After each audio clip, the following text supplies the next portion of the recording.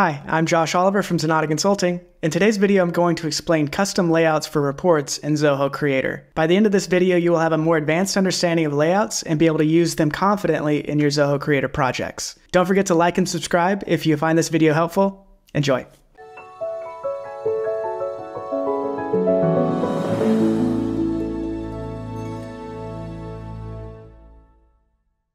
So in Zoho Creator, we have a few different ways we can customize reports to make them a little prettier than just rows of records and just list of fields. So we can do that using custom layouts. We have a few different ways we can do custom layouts. The first one is on the quick view. So when we're inside of the editor, and we have a few different ways we can show the data, and we can either show it as rows of records as we have it by default, or we can create a custom layout.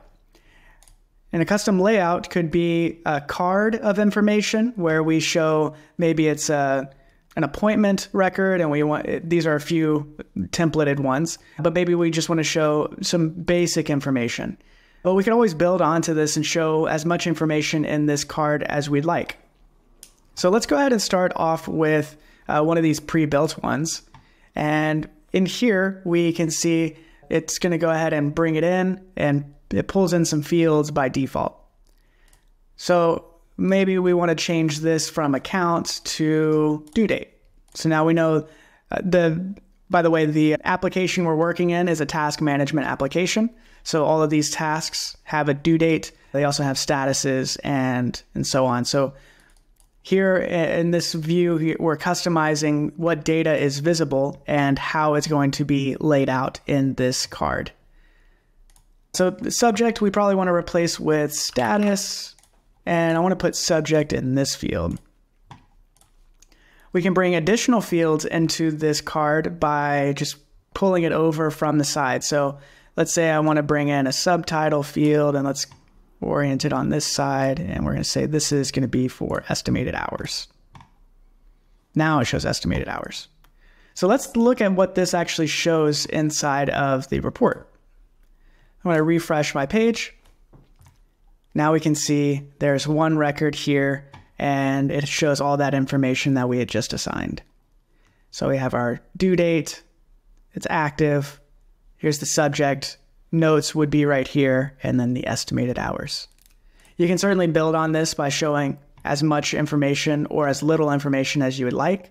So maybe you want to build out an entire profile where you put the employee's image on the left, and you could do as much information of that employee as you'd like if this was an employee's module.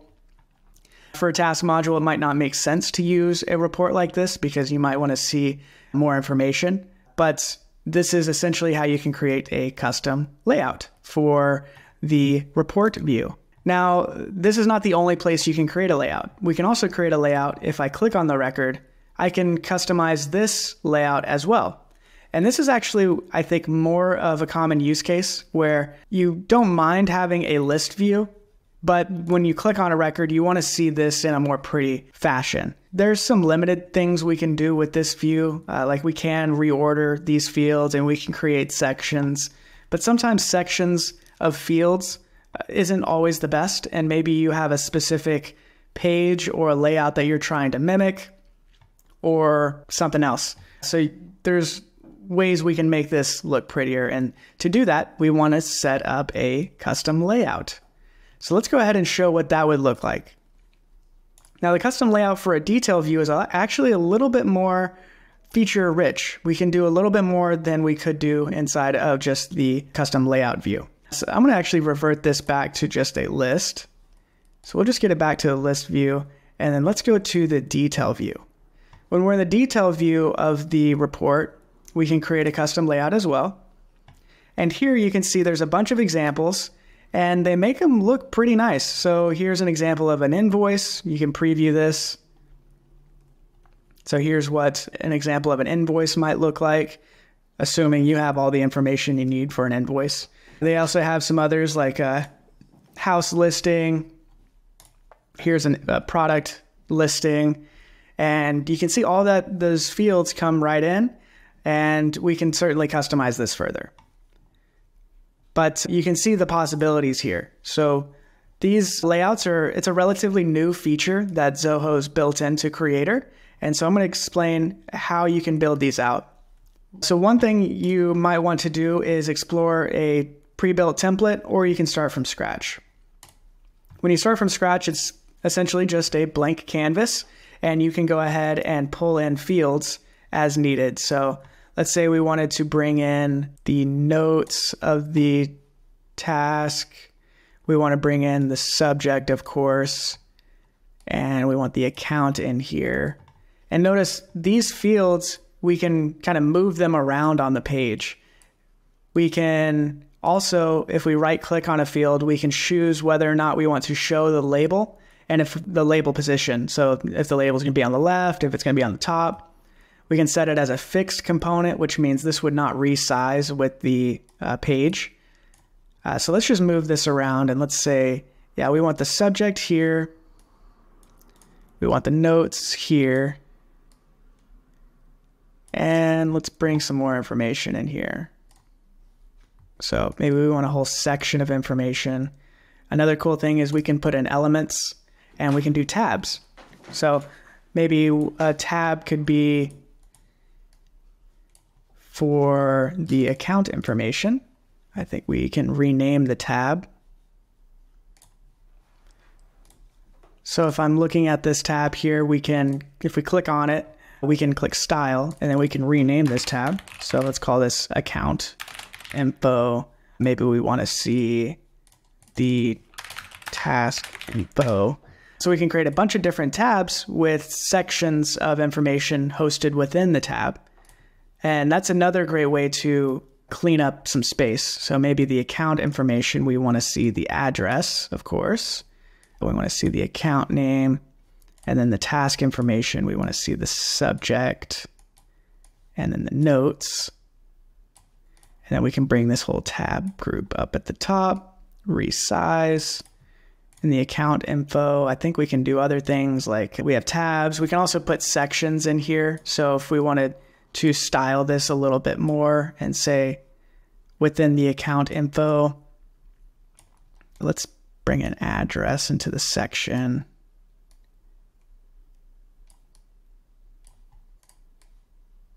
Account name could probably just be at the top. You could kind of see where I'm going with this, but now we can resize this. Don't really care to see the label on this, so let's just hide the label. And I won't go into detail and make this too pretty, but you can see how dynamic the builder for this layout is. And we can bring in as much information as you'd like. And these fields can come from any of the related records assigned. So we have, in this case, we have our address, we have phone number. We can bring the phone number in. Let's see, status is also another field we have. And let's just go ahead and save this and see what it looks like. Now, whenever I refresh inside of the report, I did revert this back to a list view, but when we click on it, now we can see information within the record. Now, this account doesn't actually have an address or a phone number associated to it, so it's showing up as empty, but you would imagine that address would appear, and same with the phone number. And now task info, you can see subject and then notes is empty. But we have so much we can do with this, and we can also add other elements. So some other fancy elements you can add would be within the data, and if you scroll all the way to the bottom, we have access to our custom actions. So with maybe within the task info, I could bring in a custom action that says to close the task. So that's an action only for, well, it's an action to close out the task if the status is a certain status. And we can style that button a little bit differently if we wanted to. There's a secondary, we could do a checkbox. And then if we go into style, we can customize this even further by adding a radius. I think I have to click on it here first. Yep, radius. There we go. And yeah, there's more we can do to it, but I'm not going to spend too much time on making this look perfect. Now, whenever I save this and I go back into this view, if I click on task info, I can actually click custom actions on this tab. Now, this button doesn't have to live within the tab. I could put it on the side here or really anywhere on this report, and then I can kind of make this look however I'd like. Some other cool things we can do here is certainly customizing the background color. So maybe you want to make this look gray, or you could theme this with your theme color, and it gives you some variations by default. My theme color is just this teal green, but if I wanted to, I could choose a variation of that. I tend to just stick with the gray scale, but you have options. And some other things we can do, we can bring in custom functionalities. One of those is just record comments. So I can bring in record comments, resize that, which is a cool feature. So if you didn't want to enable record comments, you don't have to show this, but you can. And then when you're theming this, we can customize it by, let's say we want to get rid of all the padding, setting the height as auto and the width, yes. Shadow, we could enable or disable the shadow. So maybe we want to give it like a 10 shadow, and let's blur it a little bit. Where did my shadow go?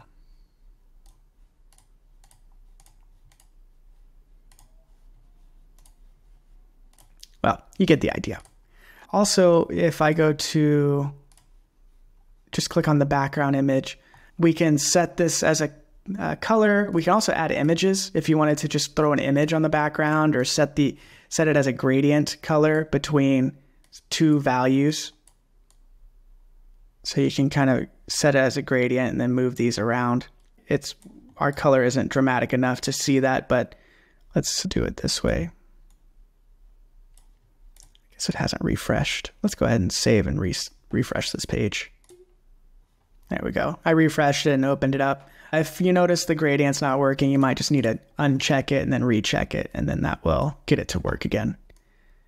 But yeah, there you go. Now we have a nice little gradient. We can change the angle of it, but there's a lot of things we can do to style this layout to make it however we want it to look, using colors, using images, change the padding of this.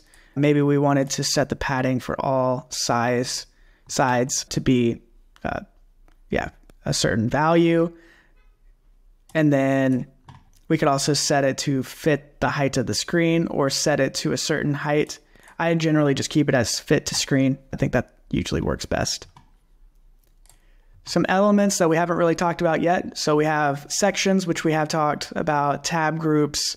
We can put in tables, which would just be a table of information. Pretty straightforward. You can set the number of rows, and then within here you can add fields. So to add a field, I believe you just, let's see, insert, and then you can bring in fields of information. Insert, subject, insert, notes. And then you can create a row, another row of information. So these are nice. So if you do like looking at it in tables, then you can create that as a table here. And you're not limited by the number of columns, which you would be in a standard report. So maybe you wanted to bring this table inside of one of these tabs. So you could call this, let's see, style, other info. I don't know what you want to call it, but let's bring this table outside. Click on other, and now we can bring this back inside. We can resize this up. Let's say we want to get rid of this column here, and we want to add it as a separate row. Insert, notes, and now we have something that looks pretty basic, but will show us all the information we want and is very dynamic. Now let's go ahead and save this and see what we're looking at. So we have our account info, tasks, which we can close, and then we have our other information, which is just a raw table of information. elements. We can also add icons, lines. We can pull in from image fields. If you have an image field on a record, then you could pull that in. We also have related blocks. So here we can see we can pull in from related. So maybe I wanted to pull in a new tab, and let's pull in from related. Now we can see this by default just brings in all of that account information that we've already defined. So instead of creating a custom tab for the account or creating a custom layout for that account tab, you could just pull in from the default view for the account information related list. And so now I probably want to rename this to account. Click the X button to get rid of that. And I believe we should be able to reorder these. There we go. If you click the little the hamburger icon, you can move that tab around. Let's go ahead and save and see what we're looking at now. Now if I click account, there's that account information there. And notice how this actually resizes based on the table that's within the tab. So maybe this table is going to be longer than another table. It's going to resize it appropriately. The other cool thing with these layouts is we can actually expand this to the full page, which is something that's a new feature. We aren't able to do this with a standard detail view. With the custom layout, we can expand and collapse this view to really take up the entire page and utilize all of that real estate. This view is also the same view you would see if you were to print the page. So when you go to print, now this is the same view you would see. So if you wanted to create something really pretty and share this, either print it, or you could share it as a published page or a published report, then you would be able to make this look really pretty and share this publicly on any report that is shared. So these custom layouts are very nice, and we can do a lot of cool things with them as far as theming goes. When you land on a specific theme you like and you want to keep that for other applications, another great feature that Zoho Creator's team has added in here is the ability to export a theme and to import it into another application. So what that would be is when you're inside of this canvas editor, you can click this little icon up at the top called export, and it simply just exports it as a JSON table or an object. And then you can take that text file and you can import it when you are setting up a custom layout.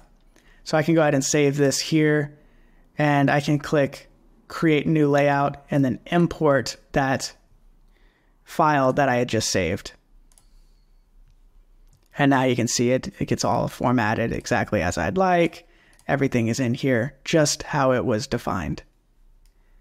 I just demoed here that you can create multiple layouts. So we have a layout 2, layout 1, and we can kind of move between these layouts however we'd like.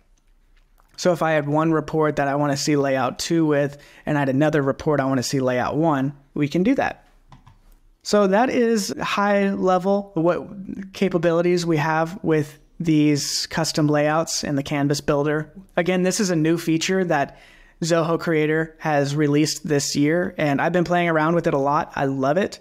It is a little finicky at times, but you'll get the hang of it. You'll get very used to it. And at the end of the day, once you find something that works for you, you're going to love that it's going to be in a beautiful layout, and you won't really need to make any changes from there. I hope you found this video helpful, and I hope it got your mind thinking about the different possibilities with custom layouts in your Zoho Creator reports. Now you should have a good idea about how to build these out yourself. If you have any questions or implementations you would like to share, please put those in the comments below or post in our community, Club Zenatta. Thank you for watching, and have a great day.